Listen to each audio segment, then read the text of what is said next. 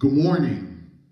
I greet you all in the name of our Lord and Savior Jesus Christ and soon coming King. This is Reverend Keith Torber, the pastor of Daniel Missionary Baptist Church of Tuskegee, Alabama, here at 1201 Gautier Street. Today is March 28th, 2020, and we bless the Lord on you all's behalf.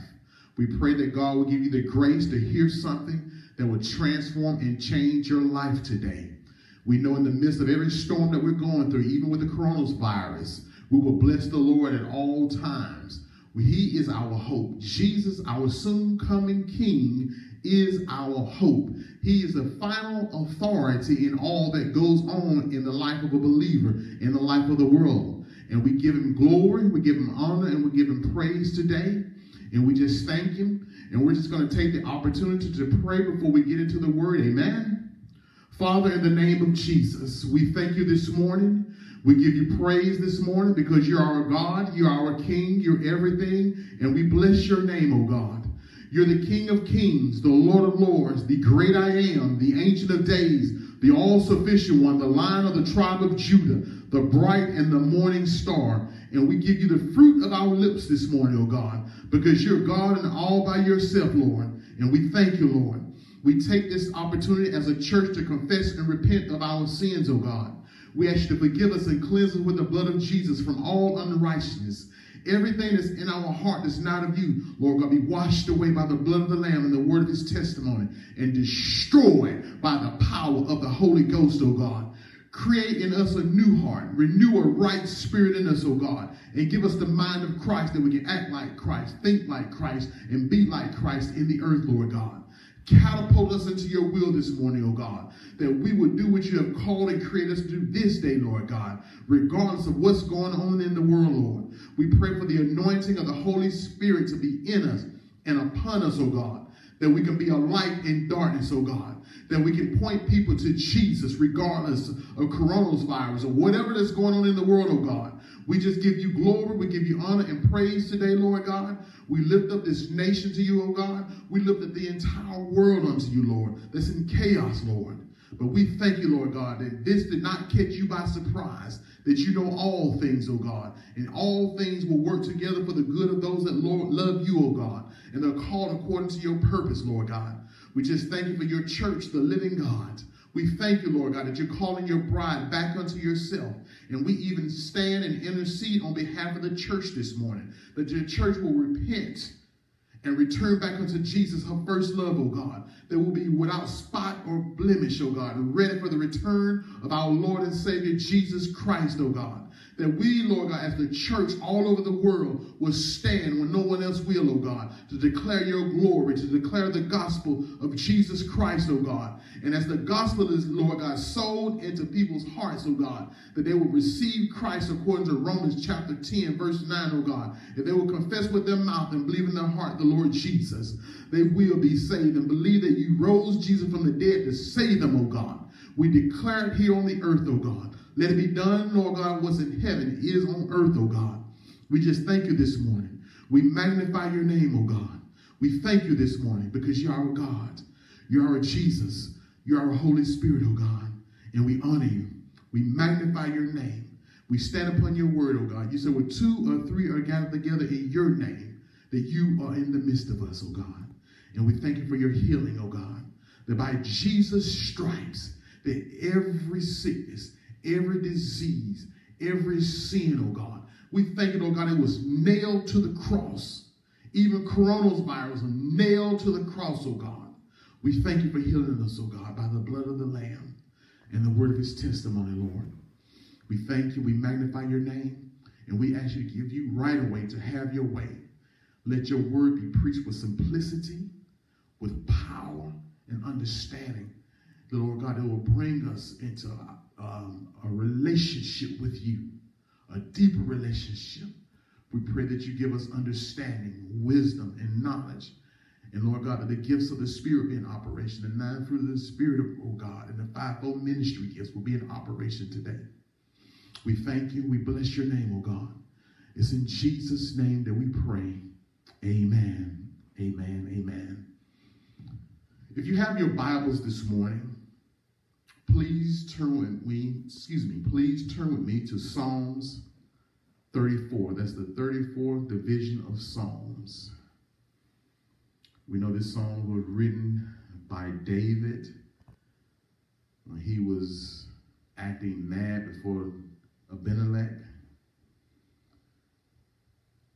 And we know that Abimelech was after King David. Well, he was not after King David, but David knew that he was being hunted. So he acted like he was crazy. And Abimelech drove him and his men away.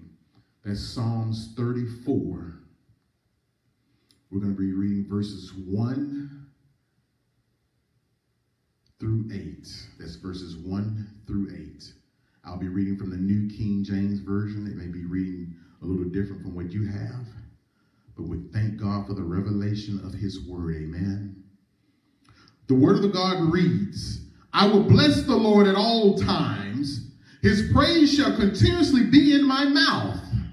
Verse 2 says, my soul shall make its boast in the Lord. The humble shall hear of it and be glad. O magnify the Lord with me, and let us exalt his name together. They looked to him and were radiant, and their faces were not ashamed. This poor man cried out, and the Lord heard him and saved him out of all his troubles. Verse 7 says, the angel of the Lord encamps all around those that fear him and delivers them. Verse 8 says, O taste and see that the Lord is good. Blessed is the man who trusts in him.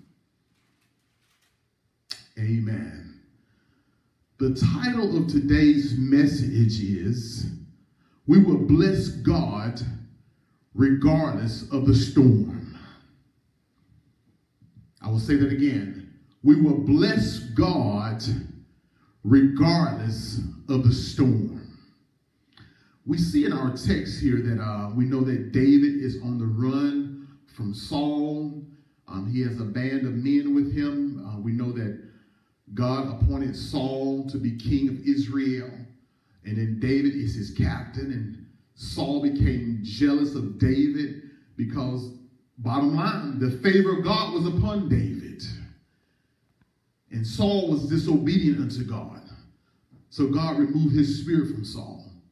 And an evil spirit came to torment Saul. He became jealous of David. Everything that he did, the people were praising David more than they praised Saul. And it made Saul very angry to the point that he wanted to kill David. So David was on the run when he wrote this Psalms. And as we said in the beginning, that he pretended to be a madman in the midst of the storm that he was going into. That Abimelech drove him away from him, and he departed. In verse 1 it says, I will bless the Lord at all times. We know that David was a worshiper of God. He loved God with every breath that he had in him. David had his faults, but God still considered David a man after his own heart. And that should be comfort for us. We all are ex something. We all have done something against God. Before we got saved, we all did, and we may be still doing something now. But the Bible says in 1 John 1 and 9 that if we confess and repent of our sins, he is faithful and just to forgive us and cleanse us with the blood of Jesus from all unrighteousness. He counted David as his son. He loved David. God loved David with all his heart. He said that David had a heart after his own heart. So David blessed the Lord at all times, regardless of what he was going through, regardless of running from his enemy that was trying to kill him. The Bible said that David blessed the Lord at all times. And he said his praise shall continuously be in his mouth. And we should do the same today.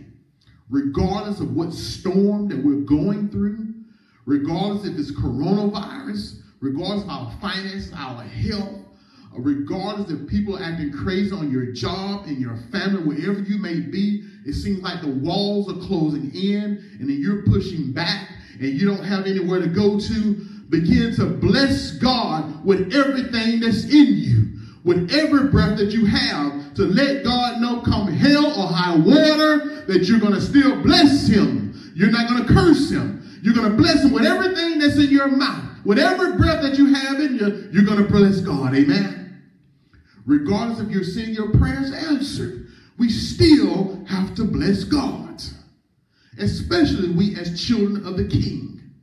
So we can't be like everyone else when everything crumbles down. We can't be afraid. We cannot be in fear. We have to have faith that our God is going to deliver us whatever we're going through. Amen. Amen. It says, the humble shall hear of it and be glad. See, people are watching you during the storms that you're going through. Even through this coronavirus, he's watching us. People are watching us. If we name the name of Christ and we believe that Jesus Christ is our King and we have faith that he's delivered us, we should continue to move forth and do what he has called us to do. We cannot be moved off of the path that God has given us. We have to stay on the straight and narrow path of God.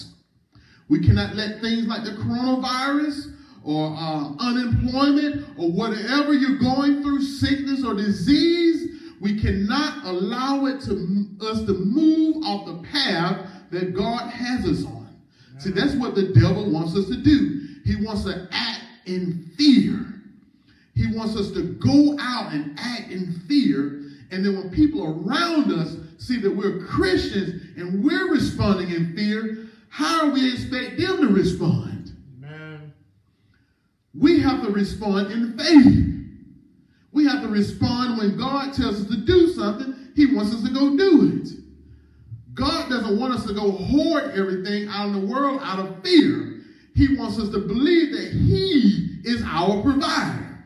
If he tells you to go do it, then you go do it. If not, we need to keep our eyes stay focused on him. That's what we're talking about, Psalms 34. We're looking at verse 3 now. It says, "Oh, magnify the Lord with me, and let us exalt his name together." See, that seems crazy. How can I exalt the name of God when this coronavirus is spread all around the world? And I'm not magnifying coronavirus, but I'm just saying that Jesus is still our hope. We can still bless and magnify his name in the midst of everything that we're going through. Verse 4 said, David said, "I sought the Lord, and he heard me." See, regardless of what we're going through, we can always seek God. Matthew 6:33 says, "Seek ye first the kingdom of heaven and his righteousness, and all of the things will be added unto you." So when things come upon us, when the temptations and the trials of life and diseases and cancers and all the manner of things come upon us, seek ye first the kingdom of heaven and his righteousness. So when we go into prayer with God, just like David did, God can give you strategic plans on what to do. Look at David when he wrote Psalms 34. He knew that he was about to be destroyed by Abimelech. But he had the wisdom to act like a madman. When he started acting like a madman, Abimelech didn't want to have anything to do with it. Foaming out the mouth, acting crazy. But God delivered David and his men out of the hands of Abimelech. The Bible says Abimelech, he drove them away and he departed. God will give you wisdom inside of your storms. How to act, what to do. It may seem crazy, but if God tells you to do it, you better do it. Amen. Verse 4 says, "I sought the Lord, and he heard me, and delivered me from all my fears." Now, I'm not saying that we as Christians don't ever get afraid, but we do get afraid. But when we do get afraid, we have to go to our Father and not respond in fear, but we have to respond in faith. If God told you he's going to deliver you, he's going to deliver you. So do not be afraid.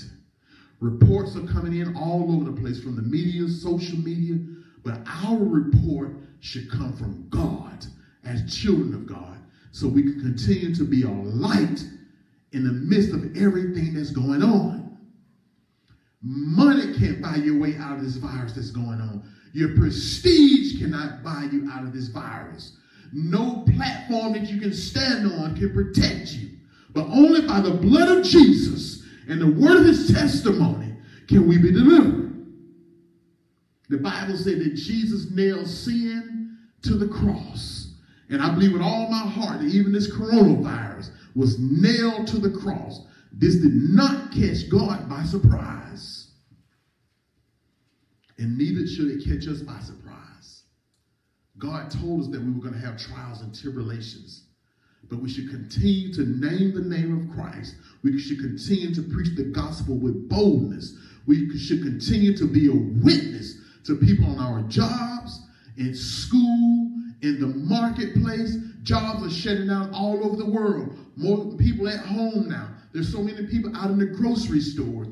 That is the time that we need to stand and share Jesus. Amen. We don't have to beat nobody on the head with a Bible.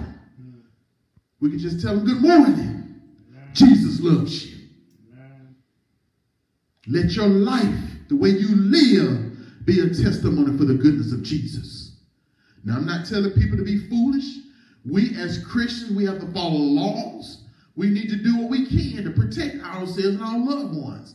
As we always talk before, wash your hands. Don't be afraid. Don't act foolish. I'm covered by the blood of Jesus. I don't have to wash my hands. I don't have to do what everybody else do. That's foolishness. No. Continue to do what you're supposed to do. Continue to protect your body. Protect your family. Do what they say do. But when God stands up and tell you what to do, you be obedient unto him. Wise as a serpent. Amen. Amen. Wise as a serpent. Thank you, Dr. Thompson. Verse 5 says, they looked to him and were radiant, and their faces were not ashamed. When we look upon and gaze the majesty of our God, a God that we cannot even see. But when we go into prayer, we're into fasting and worshiping God, we can experience him. See, in the days of old, the priests and the prophets had to go before God on your behalf. But we don't have to do that anymore. We have access to our Father at all times through his Holy Spirit. And he is radiant, and their faces were not ashamed. Verse 6 said, this poor man cried out, and the Lord heard him. When you cry out to God, not out of fear, but out of faith in his word, he will hear you, and he will deliver you. The Bible says that the weapon formed against you shall not prosper.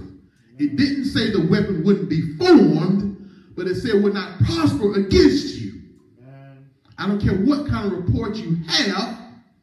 Thank God for doctors and scientists and people that are practicing medicine. He created them. He gave them the ability to do these things.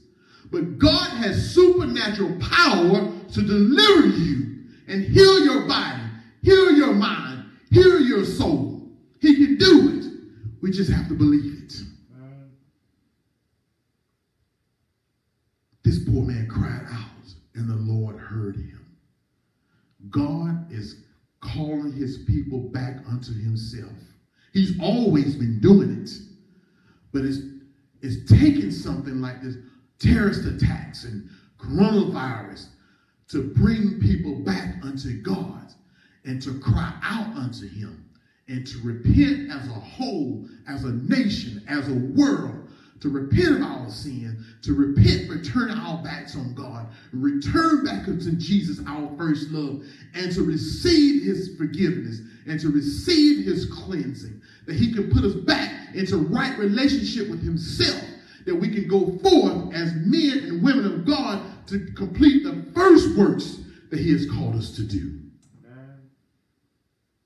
Verse 7 says, the angel of the Lord encamps all around those who fear him. And here the word fear is not talking about being afraid of God. God is not some judge that's hanging around with a gavel waiting to bash you over your head. Fear means reverently respect God. Reverence him. Thank you, Dr. Thomas. Reverencing God. Knowing that he is God. That he is king. That he holds the world in the span of his hand. We ought to give him reverence and honor and awe of him because he is God. And that's what fear means. And it says, and he will deliver us. It says, the angel of the Lord encamps around all those who fear him and delivers them. God has the power to deliver us. Just like the 3 Hebrew boys over in Daniel chapter 3. When they refused to bow down to the idols that King Nebuchadnezzar had made. And they were about to be thrown in a fiery furnace. And the king gave them one more chance to bow down to his golden image. But they refused. And matter of fact, they told him, say, King, we're not going to do this. Our God has the power to deliver us from you. But even if he don't, we know he has the power to do it. And so we're not going to bow down to you. King Nebuchadnezzar got mad. He told his guard to turn that furnace up 7 times hotter than it already was. And the ones that pitched Shadrach, Meshach, and Abednego into that furnace, they were burned up. Amen. The Bible said they were cast into the midst of that fiery furnace. The door shut. And then King Nebuchadnezzar came around and looked. He said, whoa! Then we put 3 men bound in their clothes into this furnace. But I see 4 men. And the 4th one is like the Son of God. God will bring your enemy to their knees and they will recognize that God is Lord in your life. The Bible said when they came out of that fiery furnace, they didn't even smell like smoke. Their clothes would not even burn. Only a God can do that. And they had their trust and reliance on him. And we have to have the same trust and reliance on God as Shadrach, Meshach, and Abednego did, as David did. David, even though he was running from Saul, God still loved Saul, and he refused to touch him. He didn't want to do any harm to Saul because he knew that God created him. He anointed him as king. That's reverently fearing God. Last verse 8 says, "Oh, taste and see that the Lord is good. Blessed is the man who trusts in him." Even Jesus Christ, when he came down to earth, God as a man in the flesh, he came down for one purpose, and that's to serve God with everything that was in him. He came down with one purpose, and that was to reverently fear God, to show us how to do it. He came down here with a purpose to teach the gospel, to preach the gospel, and to manifest the glory of God in this earth. He came down here with a purpose to die on a cross for all mankind. He came to pay a price for a ransom that we could not even pay. He carried the cross all the way up to Calvary. And when they hung him up on that cross, they put nails in each one of his hands and they stretched him wide and lifted him up. And they nailed him to that cross. It was not easy for Jesus, but he knew it was already prophesied what he was to do for all mankind.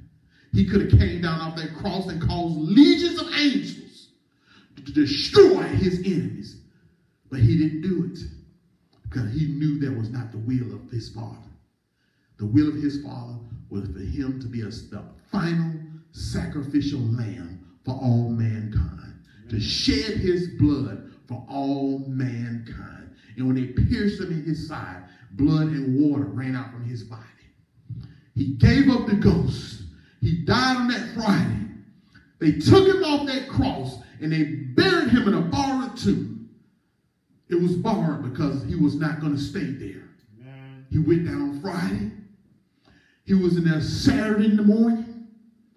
He was in there Saturday night. But as the prophets of old prophesied, early Sunday morning, Jesus rose up with all power in his hands to destroy the works of the devil, to destroy the works of coronavirus, to destroy cancer and sickness and disease and sin. He nailed it all to the cross for you and I. That was the will of the Father for Jesus. That was his purpose. We all have a purpose here. Anyone that names the name of Christ, God created us with a purpose. He told us to subdue the earth, take care of the earth, and multiply. That same call is on the life of the church today. We are to multiply and reproduce, not after our own kind, but after Jesus. Amen. He paid the price. When he was risen from the dead, he now sits at the right-hand side of the Father, interceding on our behalf. Father, I know what they're going through. I went through it. Have mercy on them. He's our Savior. He's our Savior. If you do not know Jesus as your Savior, let today be the first day of the rest of your life. If you're listening to this by Facebook, YouTube, however this message come across to you, you can receive Christ right where you are. The Bible says in Romans chapter 10, verse 9, that if you confess and repent, if you believe in your heart the Lord Jesus, and believe that God raised him from the dead, you will be saved. You can't pay for it. It was already paid for by the blood of Jesus. It's free for the taking. Regardless of what you've done in your life, God can forgive you. But only through his son, Jesus. The Bible says there's only one way to the Father, and that's through his son, Jesus. Let today be the first day of the rest of your life. Jesus died that you may live and live life abundantly. All you have to do is to ask him to come into your heart. Make him King and Lord over your life. And believe that he died for you and God raised him from the dead. You will be saved. His life was worth it. It was well worth it. It was worth it for you. It was worth it for me. It was worth it for everybody on this earth. Everybody may not receive him. But if you hear the word of God today, do not harden your heart. Believe in him. Receive his word. Receive salvation today. It's just that important. He went to an eternal place in heaven to prepare a home for you. A place of eternity outside of this body. So when you leave this body, the body goes back to the dust. But your eternal soul and spirit is going to have to go somewhere. And it's going to only go to the Father through his son, Jesus. A lot of people say, well, God is a loving God. He would never send me to hell. No, he's not going to send you to hell. People will send their own selves there, but not receiving his son. Amen. Receive eternal life today through his son, Jesus. Amen.